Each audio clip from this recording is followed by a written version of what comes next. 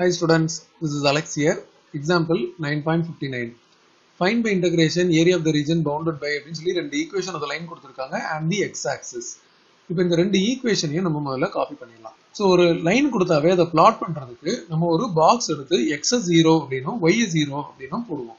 So இப்போ இந்த first ஈக்குவேஷனுக்கு இங்கே x இங்கே y x 0 அப்படின்னு நீங்க போட்ட பிறகு y 0 அப்படின்னு எடுத்துக்கலாம். x 0 நீங்க போட்ட பிறகு minus 2y equal to 15 அப்படின்னா y equal to 15 by minus 2 minus 7.5.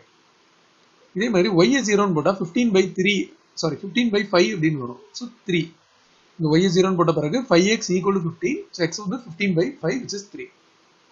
அதே மாதிரி இங்க x and y x0 y0 x 0 போட்டா y வந்து minus 4. இந்த y 0 போட்டா x வந்து minus 4. இதை கோஆர்டினேட்டா நம்ம எழுதுறது பெட்டர். ஏன்னா அப்பதான் நம்ம மிஸ்டேக்ஸ் அவாய்ட் பண்ணலாம். சில ஸ்டூடெண்ட்ஸ் வந்து பை மிஸ்டேக்கா இதை 0,3 அப்படின்னு எடுத்துப்பாங்க. பட் ஆக்சுவலா x and y இப்படி இருக்கு. ஸோ 0,-1.5 3,0 அப்படின்றது ஒரு பாயிண்ட். இங்க வந்து 0,-4 and -4,0 அப்படின்றது இன்னொரு பாயிண்ட். இப்போ நம்ம x ஆக்சிஸ் y ஆக்சிஸ் எடுக்கணும். So x axis y axis எடுத்தாச்சு. இதுல பாத்தீங்கன்னா இந்த பாயிண்ட்ஸ் வந்து ரஃபா பிளாட் பண்ணணும்.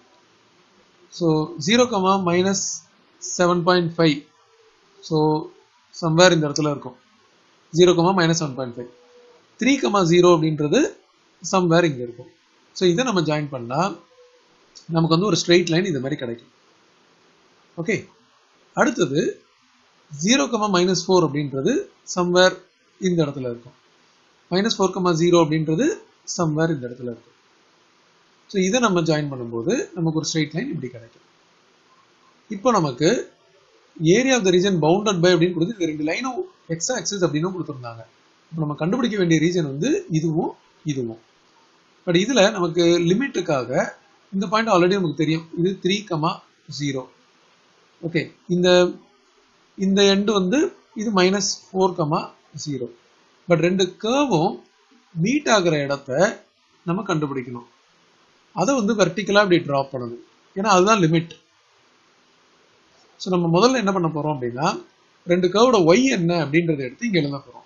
ஸோ இதுல இருந்து ஃபர்ஸ்ட் ஈக்குவேஷன் இருக்கு இல்லையா, இந்த ப்ரௌன் கலர் லைன் போட்டது இது. இதுல இருந்து ஒய் எடுத்தா 2y இந்த பக்கம் வந்துடும், 15 அந்த பக்கம் வந்துடும்.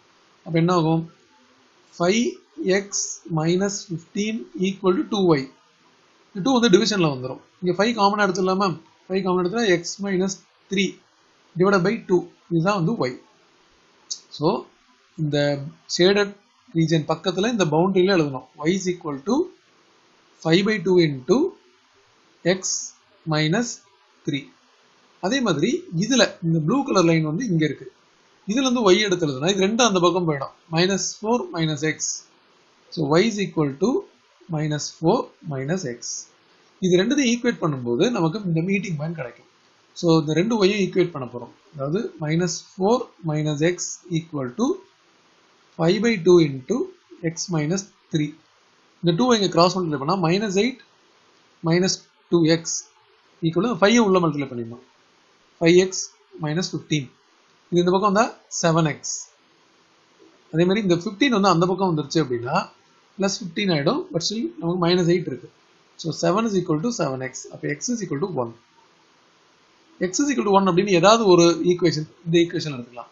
இப்போ y equal to -4 minus 1 என்ன ஆகும்? -5 அப்படின்னு வரும்.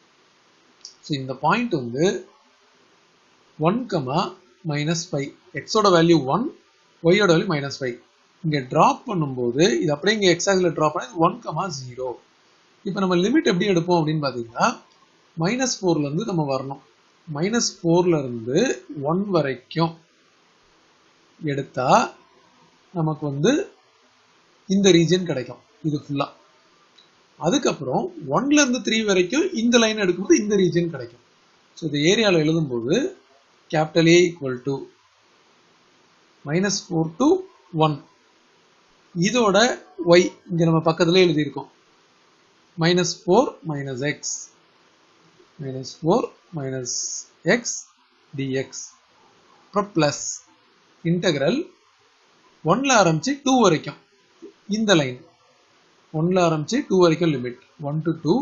இந்த லைனோட ஈக்குவேஷன் பாத்தீங்கன்னா 5/2 into x minus 3 dx. இதில் இன்னொன்று இம்பார்ட்டண்டாக நோட்டீஸ் பண்ணணும், இது எல்லாமே வந்து பிலோ எக்ஸ் ஆக்சிஸ் இருக்கு, அதனால இதோட ஏரியாவும் நமக்கு நெகட்டிவ்ல கிடைக்கும். அதுக்காக நம்ம இதை ஹோல் மாடுலஸ் எடுத்துப்போம்.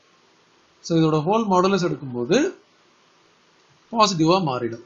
ஃபுல் மாடுல இருக்கணும். தனித்தனியாக மாட் போட்டால் ஆட் பண்ணலாம், ஃபுல்லாகவும் போடலாம்.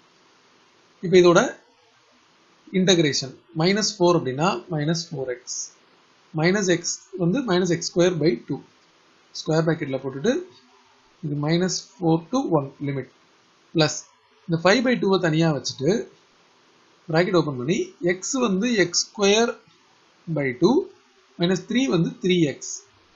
இப்போ இதோட லிமிட் வந்து 1 to 2, சாரி 1 to 3. இது 3 தானே இருந்துச்சு, இது வந்து 3. ஓகே, இப்போ நம்ம upper limit lower limit substitute பண்ண போகிறோம். இப்போ அப்பர் லிமிட் இங்கே 1 போட்டால் இது -4 -1/2 அப்படின்னு வரும். மைனஸ் லோயர் லிமிட் போடும்போது -4 போட்டால் 16 ப்ளஸ் ஆகிடும். -4² வந்து 16 ஆகிடும், டிவைட் பண்ணால் 8, ஆனால் -8 அப்படின்னு வரும், ஏன்னா வெளியே வந்து ஒரு மைனஸ் இருக்குது. அப்புறம் ப்ளஸ் இந்த 5/2 ப்ராக்கெட் ஓப்பன், இது 9/2 -9 அப்பர் லிமிட் போட்டாச்சு. லோயர் லிமிட் போடும்போது 1/2 -3 அப்படின்னு வரும். பட் இது ஃபுல்லாகவே மாடுலஸ் போடணும். கண்டிப்பாக இதோட ஆன்சர் வந்து மைனஸ்ல தான் வரும், ஏன்னா பிலோ எக்ஸ் ஆக்சிஸ் இருக்கு. மாட் போட்டு நம்ம பாசிட்டிவ் ஆக்க போகிறோம். இப்போ இதோட சிம்பிளிஃபிகேஷன் பார்த்தீங்கன்னா எல்சிஎம் பார்த்தா -8 -1, ஸோ -9/2. இது வந்து +8 ஆகிடும், பட் இங்கே மைனஸ் வெளியே இருக்கு, -8 ப்ளஸ் 5/2 ப்ராக்கெட் ஓப்பன், இது ரெண்டும் எல்சிஎம் எடுத்தால் -9/2 அப்படின்னு வரும். இது ரெண்டுத்துக்கு எல்சிஎம் எடுத்தால் 1 - 6 அப்படின்னா -5. -5/2 வெளியே ஒரு மைனஸ் இருக்கு, +5/2. இப்போ அடுத்தது இந்த ரெண்டு டேர்முக்கு மட்டும் எல்சிஎம் எடுத்தா 2, இது -9 -16, இது 5/2. இது ரெண்டையும் ஜாயின் பண்ண என்ன ஆகும், காமன் டினாமினேட்டர் இங்கே 2 இருக்கு, இது வந்து -4 அப்படின்னு வரும். ஸோ இதையும் சேர்த்து இந்த மைனஸை சேர்த்து அடிச்சா -1 வரும். டோட்டலாக இது மைனஸ், இது ப்ராடக்ட், ஸோ -5. ஸோ இது டோட்டலாக -25/2 -5. எல்சிஎம் வந்து -25 -10. அப்புறம் நமக்கு ஆன்சர் வந்து -35/2. நம்ம மாடுலஸ் வந்து எல்லா ஸ்டெப்லையும் போட்டுட்டே வரணும். லாஸ்ட்ல இந்த மாடுலஸ் இருக்கிறனால இந்த நெகட்டிவ் ஆன்சரை நம்ம வந்து பாசிட்டிவாக மாற்றிடணும். ஸோ நமக்கு வந்து இப்போ -35/2 அப்படின்னு வந்திருக்கு, அது இன்சைட் த மாட் இருக்கு. இப்போ நம்ம plus ஆக்கிடுவோம், equal to 35/2 square units.